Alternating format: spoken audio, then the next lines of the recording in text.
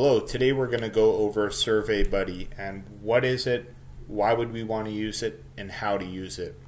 So, what is it?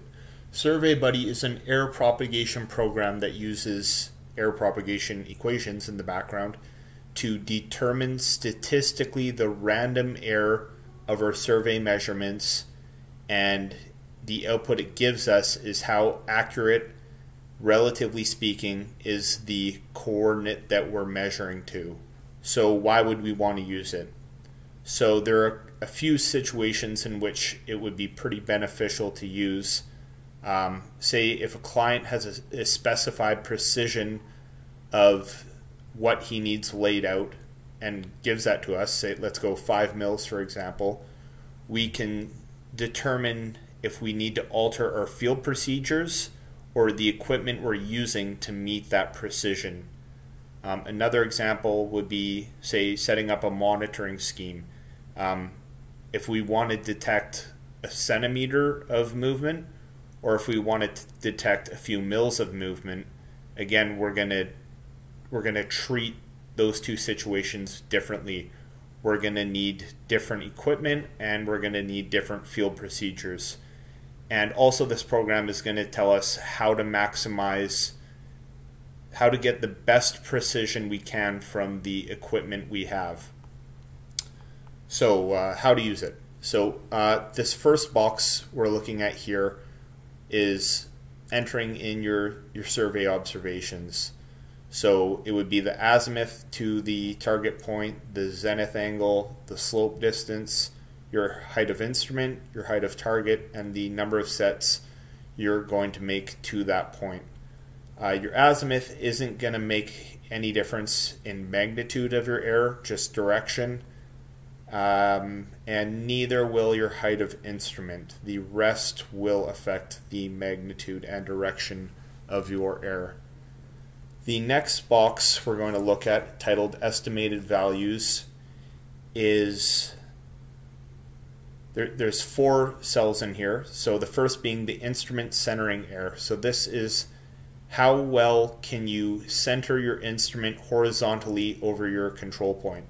So is it a well-defined control point with a well-defined center, say a mag nail for example, or is it a old rebar with no marking on top that has an oblong surface shape that you're kind of guessing the center of? And also, is your instrument, is the optical plummet in good condition? Are you using a laser plummet? So these are all the factors you're going to need to take into account when choosing this value. If I'm using a well kept up instrument, I'm going to kind of tend to lean towards 1 to 2 mils for my horizontal centering error. Target centering error, so this is the same error but from the target's perspective. So are you using an old tri-brac that's been beat around in the back of your truck, or is it a brand new tri-brac with a solid optical plummet on it that you really trust? If you're using a prism pole, select that from the drop down, and this is going to assume that we can precisely center our prism pole on the center of the target, and that now the error introduced at the target from centering the prism pole on the point is going to come from the pole being out of plumb, and it's a different set of equations, and it's going to use a different set of parameters to calculate this and how it's going to affect the final coordinate position. The next two are the height of instrument measuring error and the height of target measuring error. So generally with an instrument, if I can measure to the bottom notch, I can assume it's a well-defined mark that doesn't have a massive slant to it. I'm going to kind of weight it a little bit better. I'm going to assume that I can measure that a little bit better, versus if I'm measuring to a reflector side plate, some of them don't even have a notch that you can really line up. You have to kind of eye out the center of the prism.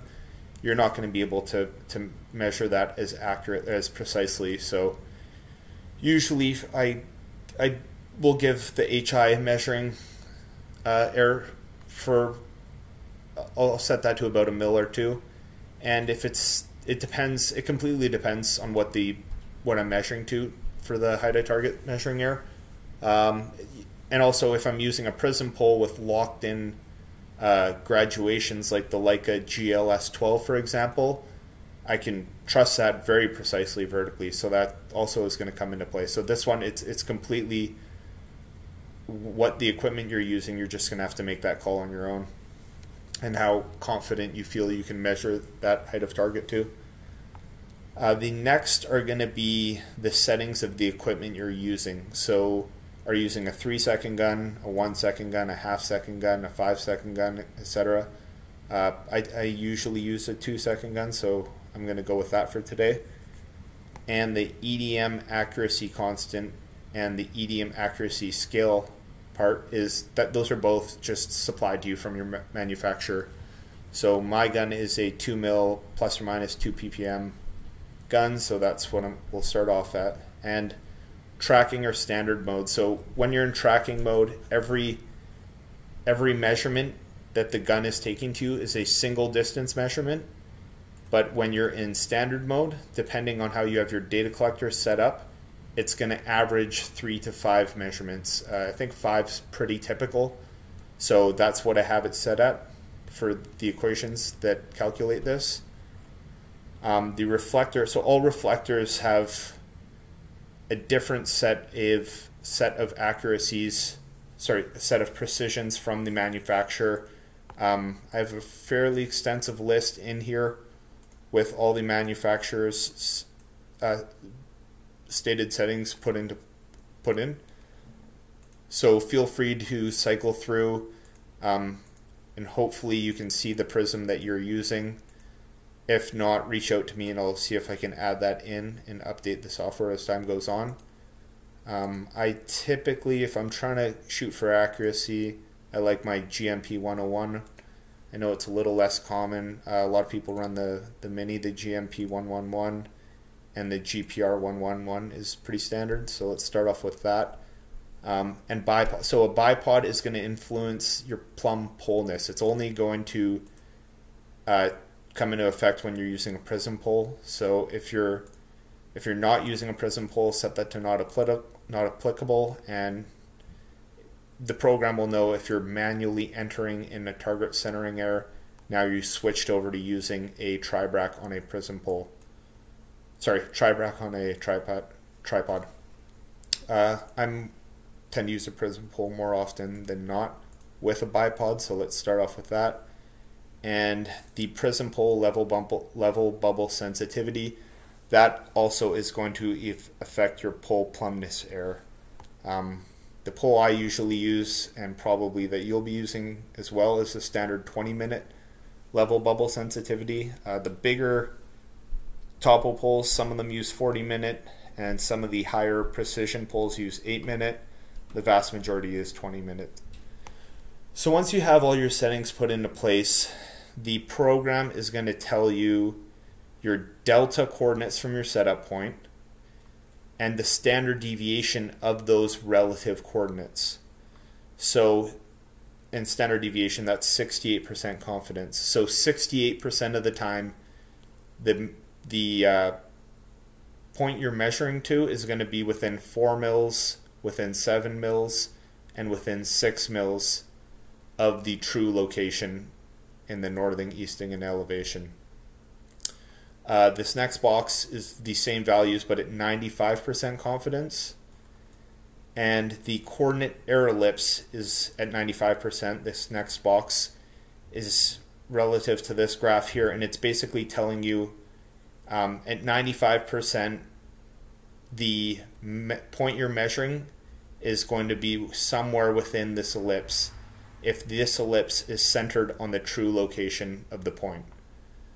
So 19 times out of 20 times you're going to measure somewhere in this ellipse if this ellipse was centered on the actual true location.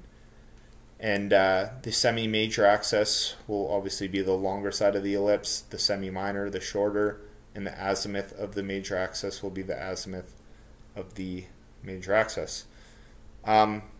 These two boxes are telling you the vertical coordinate precision at 1 standard deviation plus or minus. So this is going to be this value right here. It's just in a bigger box because that's really what you care about. And this horizontal coordinate position to 68% confidence, 1 standard deviation plus or minus, is the semi-major axis divided by 2, because again this is 30 mils from here to here, where we want the plus or minus from the center, so that's 15 mils, and this is at 95%, so that 15 mils is going to get divided by 1.96, which is the scale factor to get you from 1 standard deviation to 95%, and that is going to get us down to 8 mils. So these are really the 2 boxes that you care about most when you're using this program. And I also put these 2 values in here. So say if you mismeasure your temperature by 10 degrees Celsius, this is the extra bit of error that would be in addition to everything else we've talked about in the horizontal distance. This is given in observation at 500 meters. And again, if you mismeasured your pressure by 10 millibars, this is the amount additional of error that would be introduced into your horizontal distance. The next 3 graphs are the distribution of error in the horizontal distance, vertical distance, and azimuth, and how they are made up from the sources of error. So we've already went over these 8 sources of error. We have the instrument centering error, the target centering error, or the pole plumbness error. It's either or in that situation. The height of instrument measuring error, the height of target measuring error, the pointing and reading error, that's from the instrument manufacturer, same with the EDM error, and the reflector centering error. So for example, for the horizontal distance, we can see that 1.2 mils of the total error is coming from the reflector centering. 1.4 mils of the total error is coming from the pole plumbness error. And same, for example, say the azimuth, 2.6 seconds of the total error, or 83%, is coming from the pointing and reading error. So say if we wanted to reduce this 2.6 seconds, we would want, there's basically 2 ways we could do that. We could increase the amount of observations, or we could use a better instrument. So say we only have our 2-second instrument. Right now we're at plus or minus 8 mils, and we're trying to shoot for that 3 mil mark. So something we could do is we can increase our number of sets from 1 to 5. So that has us down to 4 mils, and it greatly reduced our distribution of error from our pointing and reading error. Trying to reduce the error by 1 more mil.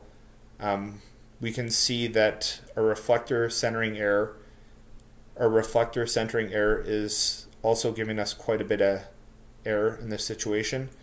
What if we grabbed that better prism we have in our truck, so our GMP 101? It brought that error down quite a bit, but we're still at 4 mils, and our pole plumbness error, we can see that's making up quite a big portion of error now. So let's see what we're using. We're using our prism pole with a bipod, but we're at 1.5 meters. So what if we took away our bipod, which is going to greatly increase our error, but we reduce our height of instrument to a single mini extension, 0.1. So there we go. We're down to our 3 mils as specified by our our client, and basically the vast majority of error now is being made up from our pointing and reading error. But we're kind of maxed out. We only have a 2-second gun. We're already taking 5 sets of observations. That's the best we can do in this situation until we can upgrade our equipment. So that's just a quick example of how you can use Survey Buddy to figure out if you need to change your field procedures, or if you need to change your equipment, or a combination of the 2 to meet a specified precision. So I hope this helps. If you have any suggestions how I can improve the program, or if you have any questions on the error propagation equations that are being used in the background, please don't hesitate to reach out. I have a lengthy white paper that I made up that goes over in detail all the equations that were used, and I'd be happy to pass that along.